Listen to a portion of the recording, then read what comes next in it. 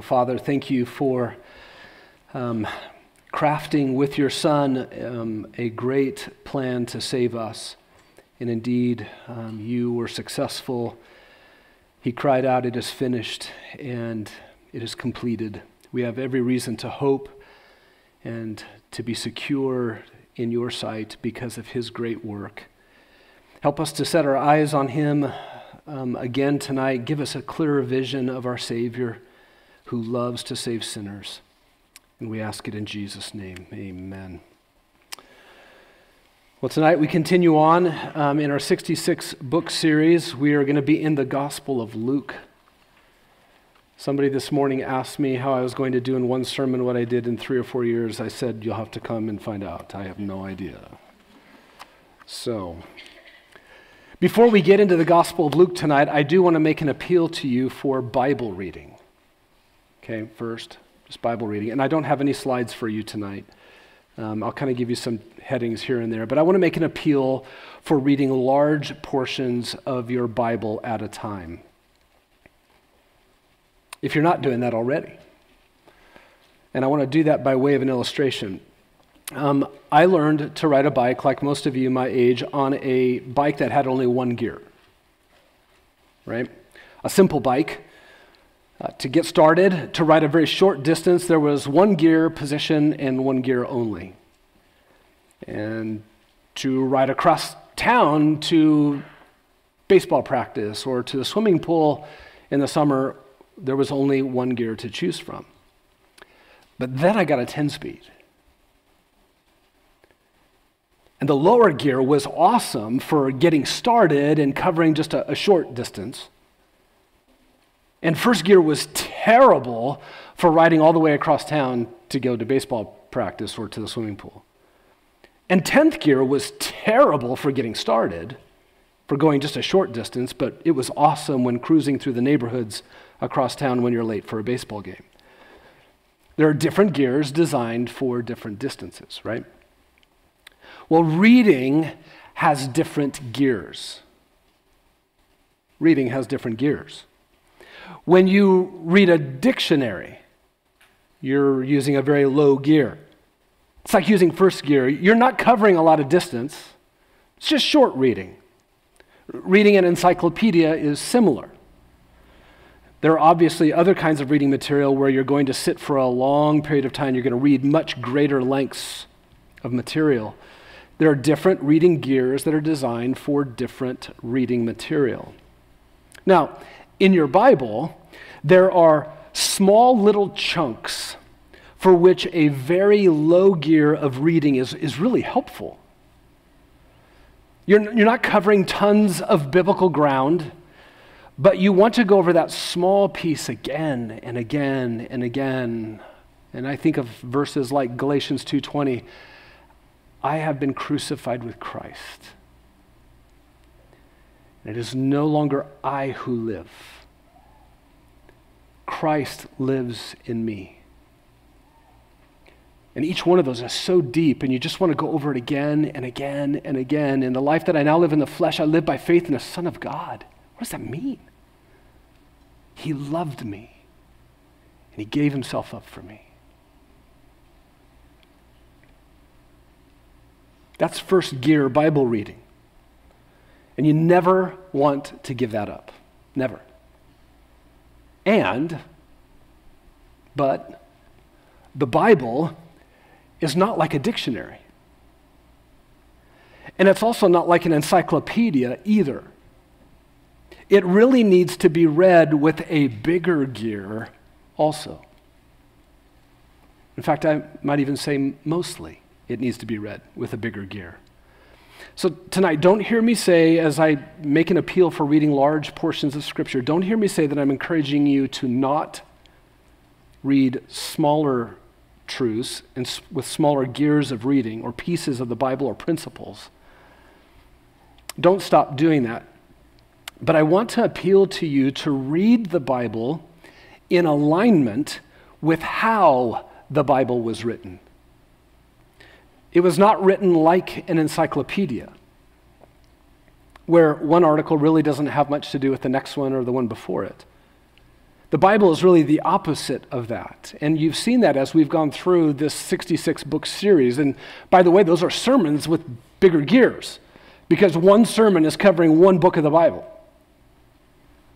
Okay? Listen to how one author describes the Bible and how to use the Bible or how to read the Bible. Here's what he says. Here is how Scripture differs from an encyclopedia. When I use an encyclopedia, I do not need to read other articles to understand the one I'm reading at the moment. One article has no connection to another. There are no overarching themes running through the encyclopedia. In the Bible, however, every passage is dependent on the whole. And the whole Bible is held together by interdependent themes that run through every passage like rebar, the steel rods that reinforce concrete. If I handle Scripture topically, pieces only, I will miss the overarching themes at the heart of everything else that God wants to say to me. Do you believe that? So being biblical with the Bible does not mean merely quoting words from within its pages, the author goes on to say. But being truly biblical means that my counsel reflects what the entire Bible is about. The Bible is a narrative, a grand story, I would say, of the King's glory in his Son.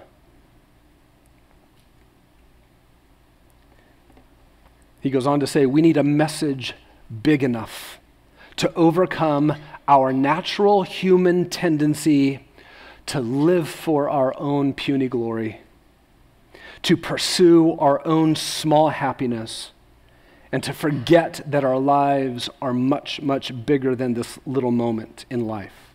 An encyclopedia, problem-solving approach to Scripture is not adequate for the true depth of our need. In other words, a small gear of reading your Bible is not enough. You need the bigger gear also. So can I just give you an example of what is possible if you were to take in large portions of Bible reading? You can read through the entire Old Testament, which we just went through in this series. You can read through your entire Old Testament in 3 months if you read for 38 minutes a day. That's getting through the Old Testament 4 times in 1 year. Just 38 minutes. And you can read your entire New Testament in 1 month if you read even less than that, 35 minutes a day. That would mean 12 times in a year you'd read through the New Testament. So with less than 40 minutes of reading your Bible in the morning and maybe even less than 40 minutes of reading your Bible in the evening, you can read through the Old Testament 4 times in a year and 12 times the New Testament in a year. What if you did that for 5 years?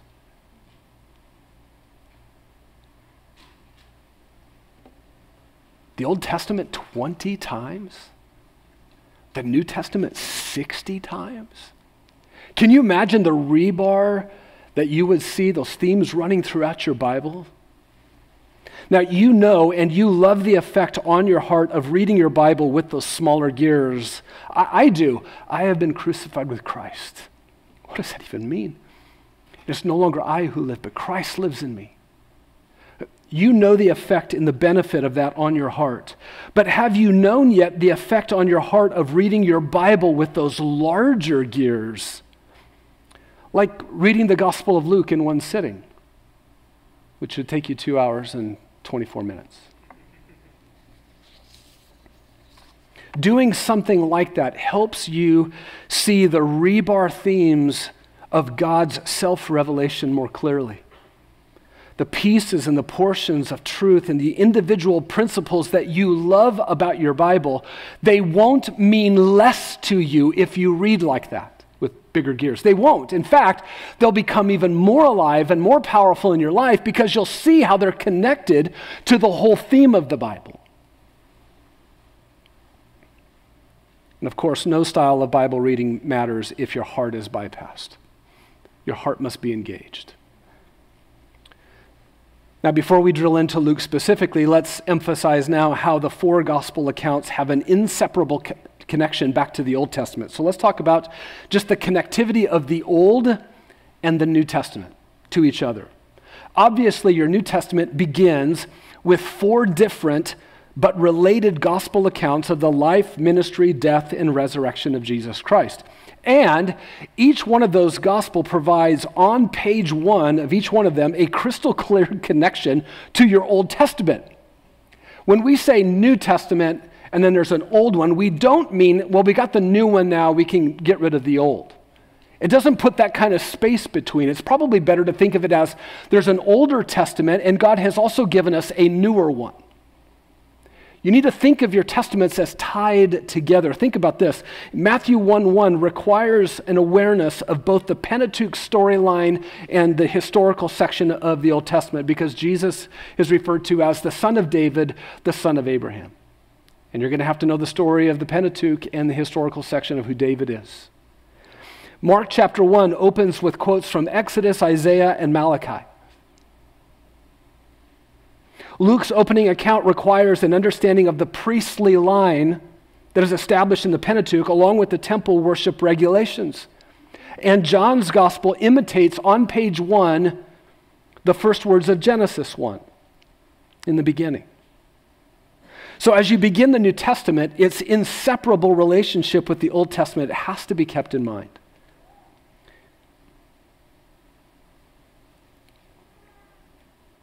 Let's talk about the interconnectivity between the 4 Gospels. We are going to get to Luke, I promise.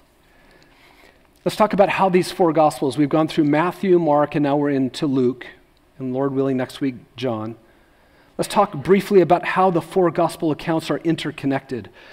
By the way, to read the 4 Gospel accounts in one sitting would take you about 8 hours. The 4 Gospel accounts are the historical and theologically rich accounts of the birth, the life, the ministry, the teaching, the death, and the resurrection of Jesus of Nazareth. And this, of course, is the foundation for the rest of the New Testament. All that follows the 4 gospel accounts is dependent on and rests upon those 4 interdependent accounts. Coupled with the fact that those 4 accounts require a thorough understanding of the Old Testament, that means the 4 Gospels function something like a bridge from the Old Testament to the rest of the New Testament, which follows it, the epistles. And together, these Gospel accounts that are connected to one another, they provide for us this picture of the eternal Son of God become man.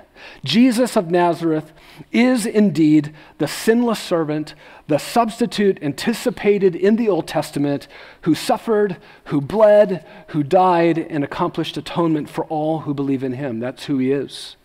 That's how your Newer Testament begins. He is presented as the Savior, not only of Israel, but of the one who is going to save the nations. And that is why these 4 accounts are called gospel. They're called good news.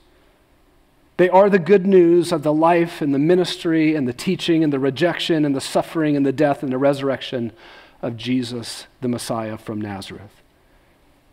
These 4 accounts are complementary witness accounts of Jesus. No one portrait of Jesus would be enough. We have 4. The first 3 Gospels, Matthew, Mark, and Luke, are called synoptic Gospels, meaning they share a common or similar view of Jesus. And though they are similar, that doesn't mean that they're monotonous repetitions. Oh, I read Matthew, so I don't need to read Mark. And any differences between those synoptic accounts, those first 3 Gospels, are equally inspired, they are equally trustworthy, and they should be seen as complementary and not contradictory to the overall revelation of who Jesus Christ is. For example, Matthew says that there were 2 men possessed in the tombs in the Gadarenes in Matthew 8, but both Mark and Luke say there was only 1. So which is it? There were 2, but 1 was the prominent focal point. We benefit from the 3 accounts. And in these 4 gospel accounts of Jesus Christ, you have everything you need for believing Jesus Christ as Lord and Savior. You have everything you need. These four accounts are the very heart of the Christian faith, aren't they? All that we believe about our Savior finds its roots in these faithful accounts of his life and his death and his resurrection. And God ensured that readers from any background could find an account that stands out with particular effectiveness and interest to them. In the first century, Matthew appealed primarily to Jews. He was writing to the Jewish mind and heart. And Mark and Luke were appealing to the Gentile mind and heart. And John's account seems to almost kind of bridge both of those really well. And though you love and esteem all four of those Gospels, is there not one that stands out most to you? For me, it's Luke. I just love the Gospel of Luke. I love the others as well, but this one stands out to me. And so now let's talk about Luke specifically. What I want you to do is I want you to be ready to go to Luke chapter 1, but you also need to be ready to go to Acts chapter 1. So you need to kind of position yourself ready to kind of go back and forth. It's hard to introduce Luke without also introducing Acts. Now, in 2 weeks, Lord willing, we're going to walk through Acts more thoroughly, but tonight, in order to introduce Luke, we also have to talk about Acts a little bit. Why? Look at Luke chapter 1, verses 1 to 4. Here's what Luke says. Inasmuch as many have undertaken to compile an account of the things that have been fulfilled among us, just as those who from the beginning were eyewitnesses and servants of the Lord handed them down to us, it seemed fitting for me as well, the author says, having investigated everything carefully from the beginning, to write it out for you in orderly sequence, most excellent Theophilus, so that you may know the certainty about the things you have been taught. Now flip over to Acts chapter 1. The first account, O Theophilus, I composed about all that Jesus began to do and teach until the day when he was taken up to heaven after he had by the Holy Spirit given orders to the apostles whom he had chosen, to whom he also presented himself alive after his suffering by many convincing proofs, appearing to them over 40 days and speaking about the things concerning the kingdom of God. God planned that a Gentile, Luke, we believe he's a Gentile, would write to another Gentile, we believe Theophilus is one, who happens to be an important Roman official. In chapter 1, verse 3, he is called most excellent Theophilus by Luke. That means he was a nobleman of sorts, a Roman official. So God planned that a Gentile would write to another Gentile who was an important Roman official a 2-volume account of the person and the work of Jesus Christ and the advancement of his gospel in the church from Jerusalem, the capital city of the Jews, to Rome, the capital city of the Gentiles. That's what God did with these 2 accounts.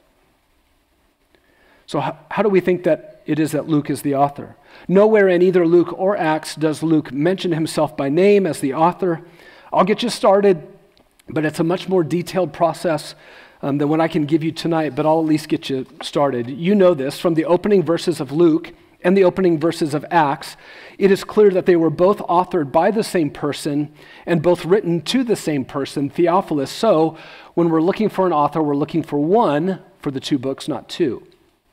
And from there, we notice that the author includes himself with Paul on his missionary travels at various points on his missionary journeys in Acts. We call those sections the we sections, W-E, because the author is joined with him. In fact, I want you to turn to see the first one. Go to Acts chapter 16 so you can understand how this works. Acts 16, look at verse 6. Second missionary journey, Paul is off with Silas and perhaps some others. And here's what the author says in Acts 16, verse 6. And they, Paul and Silas, passed through the Phrygian and Galatian region, having been forbidden by the Holy Spirit to speak the word in Asia. And after they came to Mysia, they were trying to go to Bithynia, and the Spirit of Jesus did not permit them. And passing by Mysia, they came down to Troas. And now something different happens in Troas. And a vision appeared to Paul in the night. A man of Macedonia was standing and appealing to him, saying, "Come over to Macedonia and help us." And when he, Paul, had seen the vision, immediately what? We sought to go into Macedonia, concluding that God had called us to proclaim the gospel to them. This happens 3 other times in Acts 20, verses 5 to 15, Acts 21, 1 to 18, and it happens again in the last 2 chapters of Acts, Acts 27 and 28. And then you go through a larger process of elimination, and you find that Luke is the only companion of Paul who fits this profile and travel history. And you can dig into that more on your own. So even though the author of the 3rd gospel is never identified by name, it is widely agreed that Luke is the author. So what do we know about Luke from the rest of the New Testament? Well, he's mentioned only 3 times, and I'll just have you turn to one, go over to Colossians 4, and you can see what Paul says about him. Paul writes from Rome, and Luke is with him in that we section from Acts 27 to 28, and he says, Luke, the beloved physician, sends you his greetings, and also Demas. So Luke was a physician. He is also mentioned in 2 Timothy 4:11 and Philemon 24. And as I said, it was believed that he was a Gentile, possibly from the sending church in Antioch of Syria. Perhaps he got saved there. That's the church from which Paul was sent on his missionary journeys. And what is interesting is that if he is indeed a Gentile, he is the only Gentile to write any scripture. And as such, this is even more amazing, he is the single largest contributor to the New Testament, writing Luke and Acts. Did you know that takes up almost 30% of your New Testament? And what about Theophilus? What do we know about him? Not much at all, really. He appears to be, I think, a newer believer to the faith. If he's not a believer, strangely, 30% of the New Testament is written to an unbeliever. Theophilus has been taught, back in Luke chapter 1, verse 4, I'm writing these things so that you may know the certainty about the things you have been taught. That's like Matthew 28 language. Baptizing them in the name of the Father, the Son, and the Holy Spirit, teaching them to observe all that I have commanded. I think he wasn't just a Gentile who heard about this, but he was actually taught it. And Luke wants him to be certain of the things that he has been taught.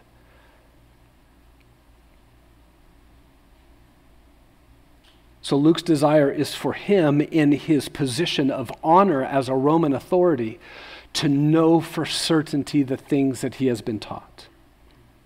What about the bigger purpose that's going on here? For what purpose did Theophilus need an orderly arrangement of the life, the ministry, the teaching, the death, the resurrection, the ascension, as well as the church planting mission across the Roman Empire? Why does he need it in 2 volumes? What is going on that Luke would think this kind of a guy needs this kind of evidence? Was it merely for Theophilus' personal and individual maturity as a believer? I'm sure it benefited him. Or was there a broader aim in mind for this man who is called most excellent, a Roman official?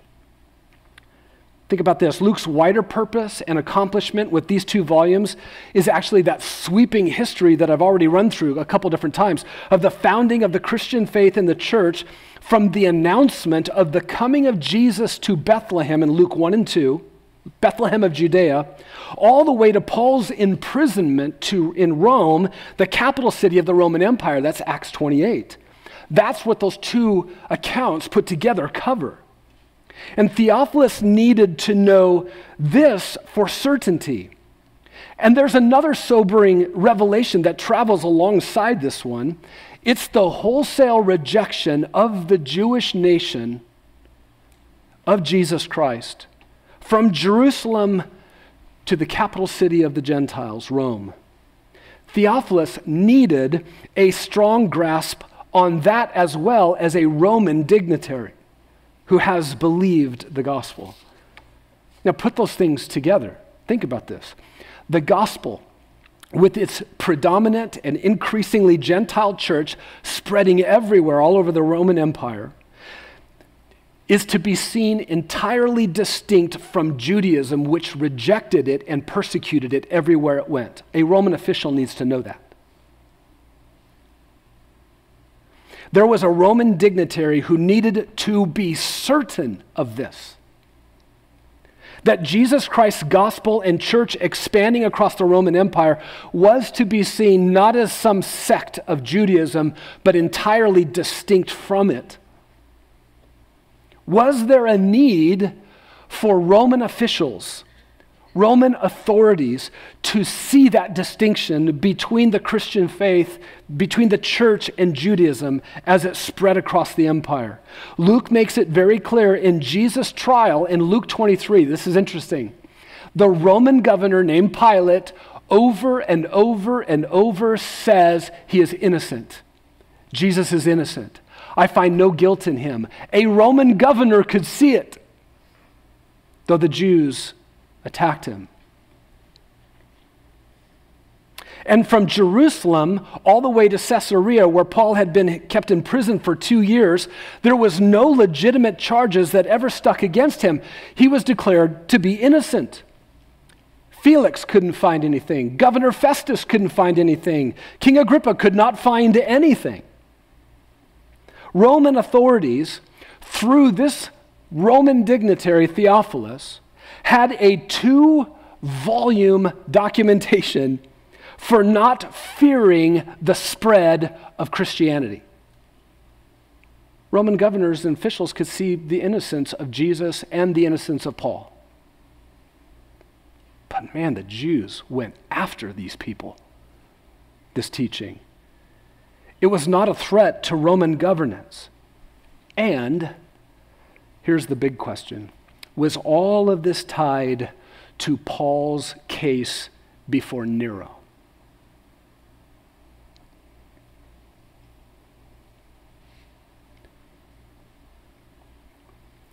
"30% of the New Testament is directed in some way to Roman governing authorities, providing an explanation of the person and the work of Jesus Christ, faith in him, his teachings, and the expansion of the gospel in the church." Listen, at a minimum, if you walk away with anything tonight, you know that Luke in Acts is a message to ruling authorities of the world. When did Luke research and write his gospel? When did this happen? It is thought that Luke did his research in interviews with eyewitnesses during Paul's 2-year imprisonment in Caesarea in Acts 21 through 26. That was about AD 56 through 58. That time would have allowed him to investigate everything carefully from the beginning, Luke 1:3. He could have traveled and spoken to eyewitnesses who were still alive, like, how did he know that Jesus took a trip to Jerusalem when he was 12? He probably talked to Mary. And Luke, because he traveled extensively with Paul on his missionary journeys, remember the we sections where he said he was with them? He obviously, therefore, had access to Paul and Paul's own records and Paul's own memory of his missionary endeavors so that he could write Acts. And then once Luke and Paul both survived the shipwreck, Acts 27, and they finally get to Rome, Paul is imprisoned 2 more years there, and Luke could have put into final written form this 2-volume account of everything he had researched for Theophilus. And Luke and Acts were most likely therefore written, I believe, about AD 60 to 61. What about Luke's structure as a gospel? Luke's broad and basic structure, I think, breaks down into kind of like one half and the other half. Go to Luke chapter 9, verse 51. Let me show you the dividing point. Luke chapter 9, verse 51. This is a good dividing point in Luke's gospel. Now it happened, 9:51, when the days for him to be taken up were soon to be fulfilled, he set his face to go to Jerusalem. Now when he says to be taken up, that's not raised from the dead. That's ascended. That's his ascension. And so Jesus knows the days for his victory are coming close. And he has to get to Jerusalem. So as you move from 951 forward, no scene should be thought of without the backdrop of Jesus' resurrection and ascension, his victory. Every scene needs to be thought of in light of that ultimate kingly advantage that Jesus attained in Jerusalem when he ascended. Jesus went to Jerusalem to suffer. That is true. And Jesus went to Jerusalem to be rejected. Yes. Jesus went to Jerusalem to die. Yes. Jesus went to Jerusalem to be resurrected. True. But Luke put the emphasis on his ascension from Jerusalem into heaven. And we should not look at anything that flows and follows after that without that in mind. Who can stop what Jesus Christ will enact from the right hand of the Father? He was able to look beyond the cross with joy to what was afterwards because he knew he was going to be victorious. Now, let me finish by giving you some themes in Luke. I'm just going to give you two of them. They're probably the two most important in my mind, and the first one stands above and beyond all others. Here's the best theme in Luke. It is that the Son of Man has come to seek and to save the lost. That's the theme of Luke. The Son of Man has come to seek and to save the lost. I want to show you this. Look at Luke chapter 5, verse 29. Luke 5, verse 29. Matthew, also known as Levi, was a tax collector. And upon following Jesus in Luke 5, verse 29, it says that Levi, Matthew, gave a big reception for him in his house, and there was a great crowd of tax collectors and other people who were reclining at the table with him. And the Pharisees and their scribes began grumbling at his disciples, saying, "Why do you eat and drink with the tax collectors and sinners?" And Jesus answered and said to them, "It is not those who are well who need a physician, but those who are sick. I have not come to call the righteous, but sinners to repentance." Listen, the sinners in Israel had been abandoned by Judaism, by the religious leadership, but not by Jesus. They were avoided and they were shunned by Judaism, but Jesus pursued them. Look at the best chapter on this. Go to Luke chapter 15. You'll find a very similar setting. You're going to see this theme running throughout all of Luke. Look how chapter 15 starts.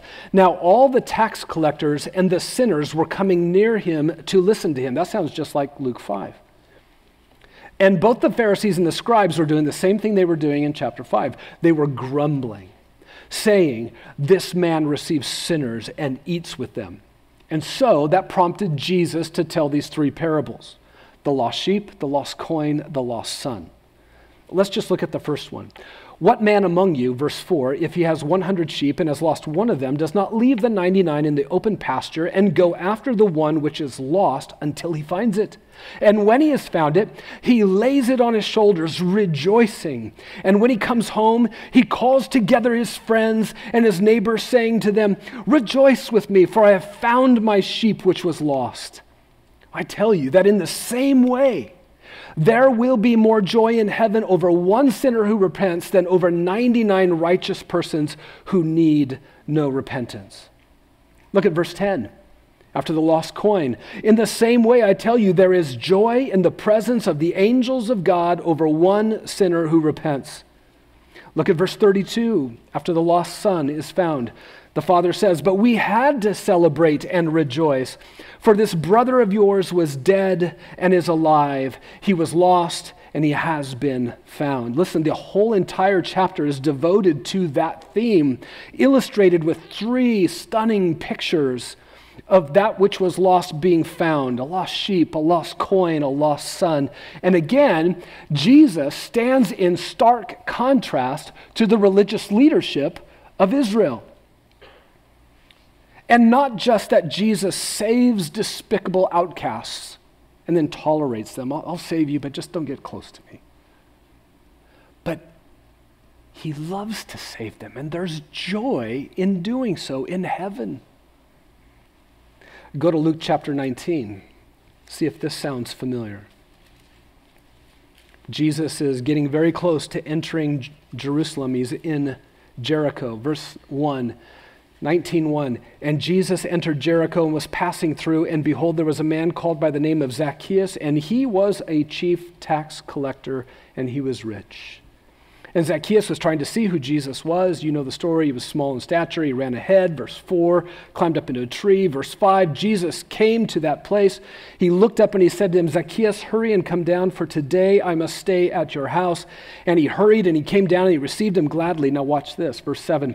And when they saw it, this is the crowd. It's not just the religious leadership now. It's the whole crowd. When they saw it, they did what the religious leadership did. They grumbled, saying, he has gone to be the guest of a man who is a sinner. And you know what Jesus says in verse 9 and 10. Today salvation has come to this house because Zacchaeus too is a son of Abraham, for the Son of Man has come to seek and to save the lost. He loves to save sinners. One last one. Go to Luke 23, verse 39. Luke 23, verse 39. This is stunning.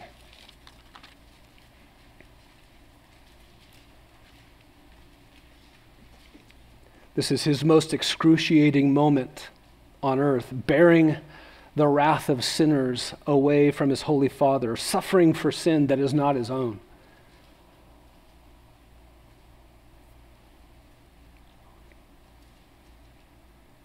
Verse 39, and one of the criminals hanging there was blaspheming Jesus, saying, are you not the Christ? Save yourself and us. But the other thief answered, rebuking him, and said, do you not even fear God? Since you are under the same sentence of condemnation. What clarity in the midst of suffering. And we indeed are suffering justly, for we are receiving what we deserve for what we have done. But this man has done nothing wrong. Another declaration of the innocence of Jesus. And he was saying to Jesus, Jesus, remember me when you come in your kingdom. And Jesus said to him, truly I say to you, today you shall be with me in paradise. So in his most excruciating moment, as he's bearing the wrath of God away from this thief on the cross, he is functioning as a savior in his mind. He can never lose that savior mentality of, I'm going to save you. You will be safe with me even today in paradise. And listen to me, this is your hope. This is your hope. There is no place of rebellion that you can ever go to. There's no place of lostness that you've ever been that is beyond the saving reach of Jesus Christ. If you have ruined your life with sin, and you have found even others around you repulsed at what you've become because you have so ruined yourself with sin, know this, that Jesus Christ loves to save sinners like you. And he does, and he did. We're all testimony of that, anybody who is a believer. Those whom he calls to himself, those who come to him in humble faith and repentance, he will never refuse them. In fact, all of heaven will rejoice if you come to Christ. When you come to Christ. Believer, listen. Guard your heart. Guard your heart to keep it near the Savior's heart for sinners. Don't ever let your heart drift toward the attitude of the religious elite of Israel, who shunned sinners and who were bugged by them. And know that this message of hope for sinners, it comes oftentimes with great criticism against it. Every time we saw one of those passages, from the thief on the cross all the way back to Luke 5, with tax collectors and sinners, there was always a criticism against Jesus. Great criticism, yes. But great hope for sinners like you and me. That's the best theme in the Gospel of Luke. There's another theme that I want you to think about as we finish, and this is the theme of prayer. Here was the second member of the Godhead, the Son of God, already in perfect relationship and union with God the Father, God the Holy Spirit, enjoying communion with God in prayer. If there was ever someone who might seem to not need to pray, it would be this man, would it not? And yet repeatedly, over and over, Jesus communes with his Father. He pursues his Father in prayer. He talks to his Father in prayer. He requests of his Father in prayer. He bears his perfect soul's burdens to his Father. He just loved to be with his Father in prayer. And that is such a rebuke to my own heart. First of all, let's work hard against thinking of prayer merely as something that's transactional. You know, I have a need, I go to the supply house, I ask, I receive, I move on. Now, there are elements of that in prayer, obviously. But prayer for Jesus was never merely that.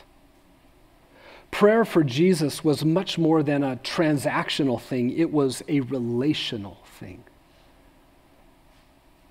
So I want to just encourage you, along with my own heart, to pursue prayer, firstly, because we want to simply express our relationship and our enjoyment of our relationship with our Heavenly Father.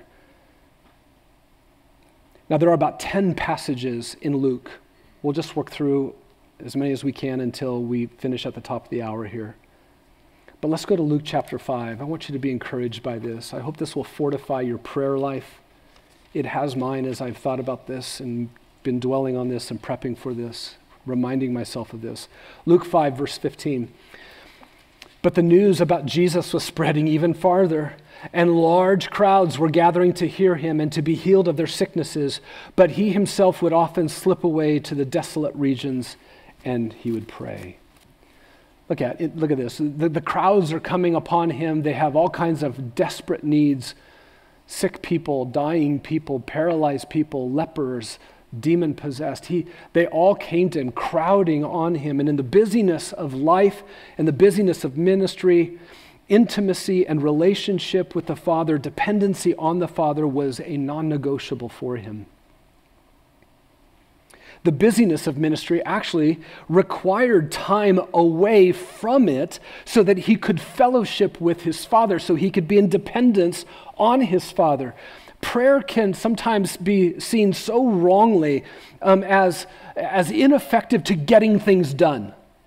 There's just all this busyness of ministry over here that my to-do list is just big, and there's so much to do in life and in parenting and just getting ready for the next thing, and to draw away into a desolate place and to just talk with God. Yeah, that's exactly the point.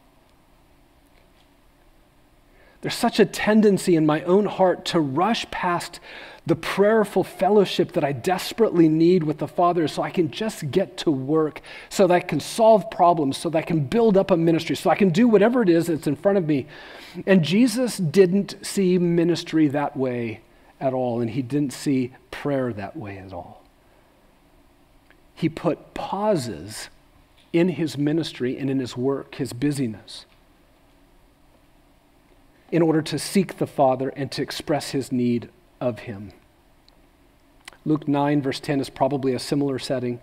Go over to Luke chapter 6, verse 12. Look at this. Luke 6, 12 and 13. Now it happened that at this time he went off to the mountain to pray, and he was spending the whole night in prayer to God.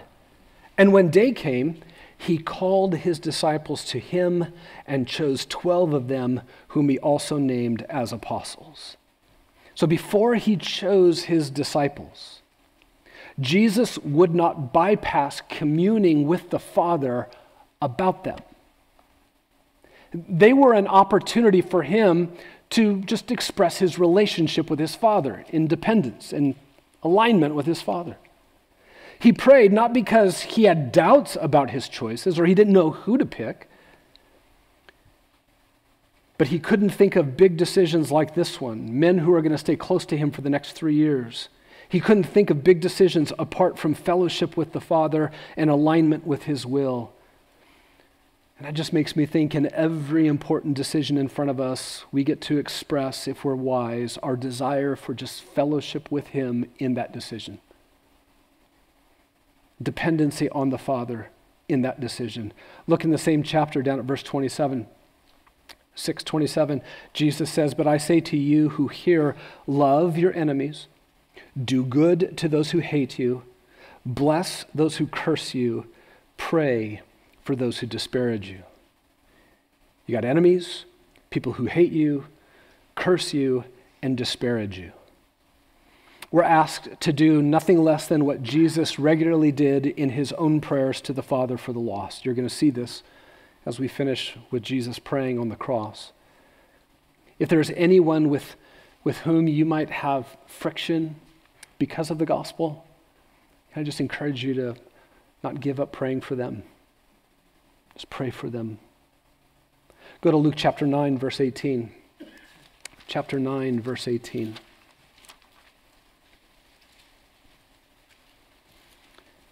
This is fascinating. "And it happened that while he was praying alone, the disciples were with him." So they're gathered around nearby somehow, but he is the only one who's praying. And from that, he questioned them, saying, "Who do the crowds say that I am?" And they give their answer. And then he said, "But who do you say that I am?" And then he drops the biggest bomb on them. Verse 22, "I'm going to suffer. I'm going to be rejected. I'm going to be killed. And I'm going to be raised." Prayer, Jesus is praying, and it positioned him to effectively penetrate into the mindset of his disciples. He comes out of prayer and he asks them questions. "Who do the crowds say I am?" And they give an answer. And then he says, "Who do you say I am?" Because he's listening for have they yet been able to pull themselves apart from the crowd and their perception of Jesus? He wants to know. He's been praying, and this is what he wants to ask them. Because if they have pulled themselves apart, which it looks like they have, he's ready to tell them the biggest truth that's going to be upsetting to them. But all of this comes out of prayer. What benefit can you and I bring into our ministry to one another when we commune first with God? And what insight might you have if you've been praying and then you come to me? What insight into my life might you have, into my mindset? And vice versa. What great opportunities we have. Look at verse 28, same chapter. "It happened some 8 days after these words that they would see the kingdom of God." Some of them wouldn't die until they saw it. "That taking along Peter and James and John, he went up on the mountain to pray." And this is great. "It happened that while he was praying, the appearance of his face became different, and his clothing became white and gleaming. And behold, 2 men were talking with him, and they were Moses and Elijah." He just prayed, and he's changed, and dead people are showing up, and who appearing in glory, they were speaking of as a departure which he was about to fulfill at Jerusalem. You see, he was going to be taken up. When Jesus prayed, the kingdom of God could be tangibly experienced on a mountaintop. Just think about that. Jesus prays, and on earth somewhere on a mountaintop, the kingdom of God can be seen. He prays, and dead Old Testament saints show up. That communion and that dependence on the Father was powerful. There's nobody like him. And he prays for you and me from the right hand of the Father, Hebrews 7:25. What is possible because he prays for us? What is too big for his prayers in your life? Listen, don't put confidence in your prayers. Put confidence when he prays, in his prayers. Put confidence in him.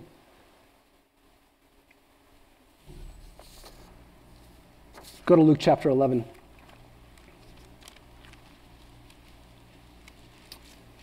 Verse 1. It happened that while Jesus was praying in a certain place, after he had finished, one of his disciples said to him, "Lord, teach us to pray, just as John also taught his disciples." And he said to them, "All right, when you pray, say, 'Father, hallowed be your name. Your kingdom come. Give us each day our daily bread, and forgive us our sins, for we ourselves also forgive everyone who's indebted to us, and lead us not into temptation.'" Jesus' communion with the Father in prayer was appealing to his disciples. They wanted to know how to do it. They knew that had happened with John and his disciples. And so here is the pattern given. And it's just remarkably simple, isn't it? Isn't it great? It's just so simple. In fact, this is even shorter than Matthew's account. Start off and talk to God about God. God, here's your reputation. Here's your name. Here's what you're hallowed. You are holy. You are set apart. You are unlike anybody else. Talk to God about his agenda. It would be really great if you just reigned here now. That's what we want. Talk to him about your daily needs. God, I'm really content if all I know is I have my bread for today. I don't need you to fill my fridge. I don't need you to fill my cupboards. I don't need you to fill the pantry. I don't need you to make sure that I have enough on my card so that I can go through any drive-through I want. Just today. You are so trustworthy that all I need is just today, because I know you've got me covered. Talk to him about your need for forgiveness. I've sinned against you, God. Forgive me, please. And like you enjoy the mercy from God in your forgiveness, be merciful to those who sin against you. And because you are surrounded by temptation in this world, talk to him about how you desire him to not lead you into any temptation. It's everywhere. Let's look at one last one and we'll close with this. Luke 23, he's on the cross. Luke 23, verse 34. The last time we see him praying in Luke. It's the most amazing prayer. Look at verse 33. And when they came to the place called the Skull, there they crucified him, Jesus, and the criminals, one on the right and the other on the left.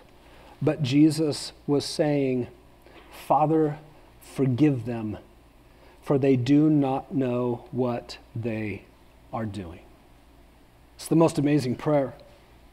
As he is suffering under the wrath of God, as he is feeling that horrific eternal separation from his Father because of our sin upon him, not because of his own, he still cries out to his Father in prayer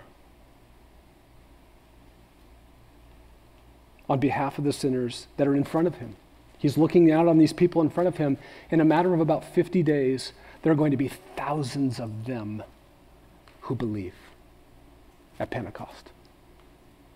2,000 in one day, 3,000 another time. Pretty soon, Luke can't even count it anymore. He's praying on the cross for them. And they have no idea what they're doing. They have no idea the extent of their rebellion against God. He says, they don't know what they're doing. Forgive them. He does not say to you, he doesn't say to me, when you figure out how awful you've been, I'll pray for you. He knows we have no grasp on the depth and the hideousness of our rebellion and our transgression and the twisted perversion of our sin against him. He knows that, and he prays anyway. He prays anyway. We have no idea what we're really committing against a sinless substitute who died. And Jesus didn't wait for the crowd to grasp the depths to pray for their forgiveness. And he doesn't wait for you to get wise first and then pray. Listen, you need to spend the rest of your life studying what the Bible says about how hideous your sin is. You need to do that. Don't stop doing that. But that is not the condition by which he then prays for you. Otherwise, he would never pray. What a Savior. A Savior who loves to pray to his Father. Let's pray together and close our time. Well, Heavenly Father, Luke tells us about your Son, that he loves fellowship and alignment under you. He loves to sneak away from the busyness and the people surrounding him and have a prayerful relationship with you, Father. And Luke tells us that your Son loves to save sinners. And we just see here that, Lord Jesus, you pray for the forgiveness of the sinners that you love to save, over whom you rejoice. Heavenly Father, thank you for Luke's hard work of having investigated everything carefully. Boy, do we benefit, Lord, from his hard work. And thank you for this Theophilus, whoever he was, and how he was the first immediate recipient of this 2-volume account. We get to look over his shoulder, so to speak, and benefit from what was written to him. Thank you for preserving it for us. Heavenly Father, we need you, and we love you, and we love your Son, and it's in his name we pray. Amen.